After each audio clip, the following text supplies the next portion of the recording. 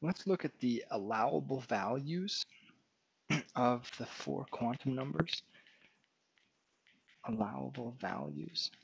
So these are the values that they can take on. And sometimes quantum numbers get a little bit confusing because um, we use the term numbers, but yet sometimes you'll see in a moment that we use letters to refer to the numbers, so it can be a little confusing. And well, it can be quite confusing actually, and I hope by structuring this as best I can in an organized fashion, it's not too intimidating for you. So first off, the principal quantum number can take on integer values starting at 1. Okay, n equals 1, 2, 3, 4, and so on.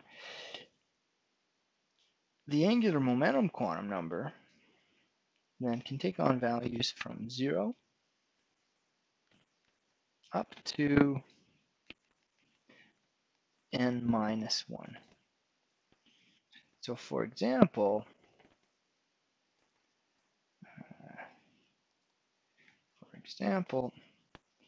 if we had,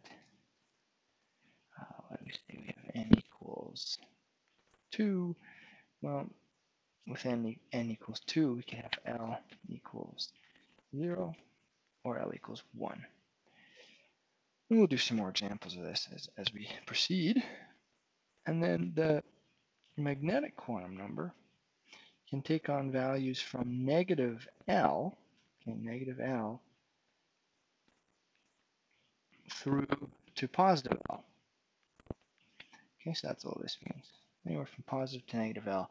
So example, if we continue with this n equals 2, L equals 0 or 1, well, if we had L equals 1, we could proceed and have values for L equals 1, or for M sub L equal to 1,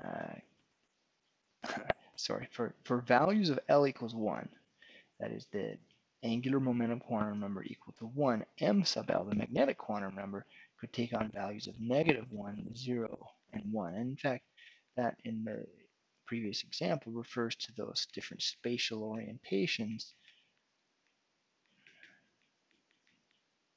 about x, y, and z, as you often see.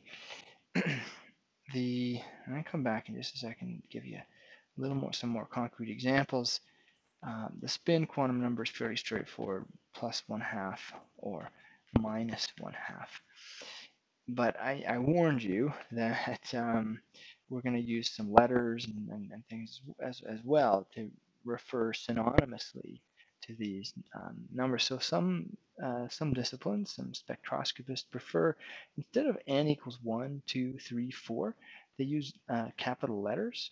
And so K refers to n equals 1, L, M, N. In fact, there's certain series of energy transitions, these spectral lines that correspond to electrons dropping down into the K shell or the L.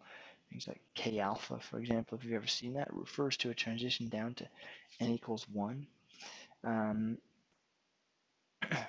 So then the angular momentum quantum number, which you remember I told you describes the shape, right? It describes the shape. So if it describes the shape that corresponds to L equals 0 is a sphere.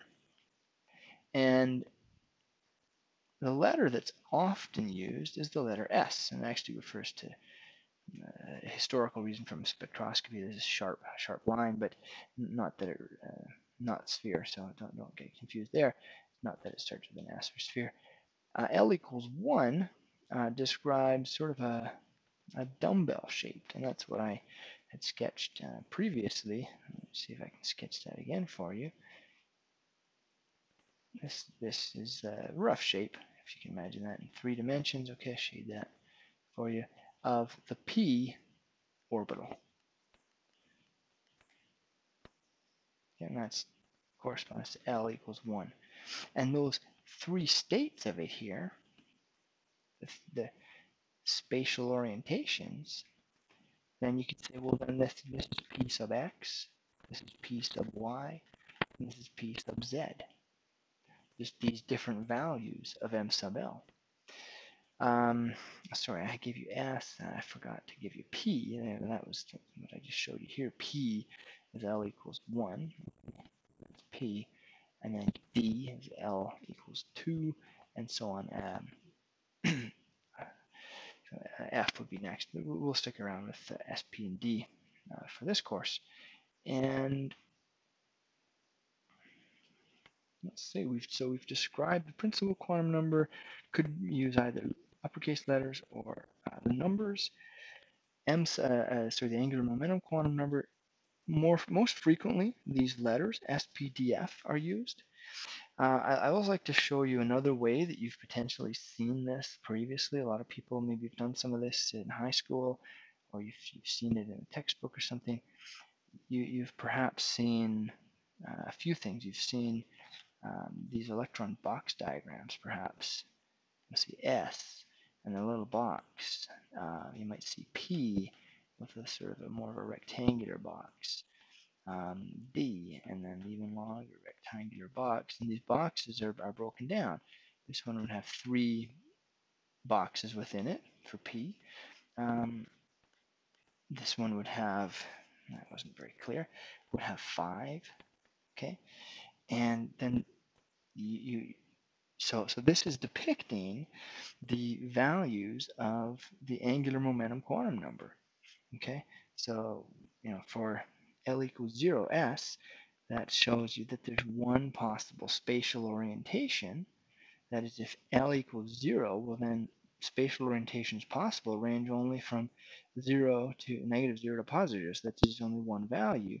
So if we have the S subshell, you can only have spin up or spin down in it. And there's only one orientation. But then for L equals 1, we've got P and 3 possible spatial orientations of it: -1, 0, and 1. Or P sub x, P sub y, P sub z, -1, 0, or 1. Now, be a little careful, depending on your discipline, as to where you assign, whether you assign px, py, and pz to -1, 0, and 1, as I've done. I believe in organic chemistry there's usually the convention to assign a bond along the z-axis, and I could be wrong, but I believe that often is attributed to a value of 0 for m sub l. But for our purposes, it doesn't really matter what the mapping is. It's really just a kind of acute memory aid anyway with these spatial orientations. But hopefully you can see how this is starting to piece together. And then the spin values, we'd have spin up, spin down, could go into each. So there's 3 possible states, we say, within P, and D has 5. And again, you can have an electron spin up and spin down into each of them. Okay, so those are the allowable values for the quantum numbers. And the final thing that I will show you is, again, one more thing that you might have seen dealing with quantum numbers. And it's just, okay, what's the relative energy level for all of these possible combinations of quantum numbers? And there's a little memory aid that you may have seen where you write 1s, and then below that you write 2s, and then 2p, and then 3s, and 3p, and then 3d. So we're going up to increasing values of the angular momentum quantum number. And in fact, you can see the same, this little pyramid or half pyramid is describing, again, these same allowable values that I just mentioned to you up there. So then we get to n equals 4, well, we'd have 4s, 4p, 4d, 4f. And then the neat thing, though, with this is after you've done that, the next trick is you draw this little diagonal arrow through, and it shows you, okay, you go through 1s. That means 1s has the lowest energy, then 2s, then 2p, and 3s. So no surprise, I mean, you're going in increasing order of principal quantum number, as you would really just imagine from the Bohr model, right? The Bohr model. We've got these different shells. It makes sense that the lowest energy would be the one closest to the nucleus, and so on. But then an interesting thing happens here after you go through 3P. You notice that 4S has the arrow go through it before 3D. And what that tells us is, in fact, that 4S is a slightly lower energy upon filling to make a neutral atom than 3D is. So this is, again, another way that we can often refer to the energy levels, and it's using these same quantum numbers that we saw up here and those same allowable values. So I really hope that this is starting to come together and is not too intimidating. But do give it some time. It does take some time to digest.